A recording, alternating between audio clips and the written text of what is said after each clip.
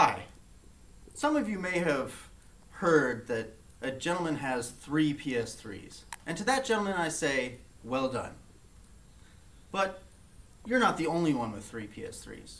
Although, something's not quite right here.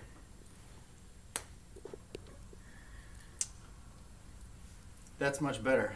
See, you may have 3 PS3s, but some of us have 4 PS4s. Now, you might be asking yourself, what could someone do with 4 PS4s? Well, I guess I could play all of the latest generation video games. I could possibly even stream so all of my friends can watch me play on my 4 PS4s. Maybe I want to watch Netflix or even Amazon Prime. What about chatting or party chat? These are all of my various options, which I can do because I don't have 3 PS3s. I have 4 PS4s. With my first PS4, I figured, where have I never used a PlayStation before? So I took it into the conference room. Why the conference room? Hold your questions till the end. With my second PlayStation, I may be in meetings quite often, but I needed something in my office. So I brought one here. Hello again. Nothing says business like a man walking with a PS4 under his arm.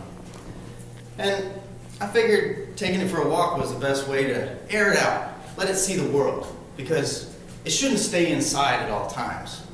But for the fourth use, I think you should follow me to my office.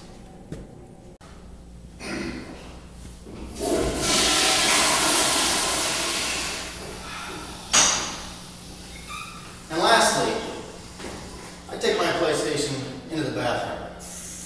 Now, previously you might have asked the question of, why take your PlayStation to the boardroom, to your office, or wander around with it, or even take it to the bathroom?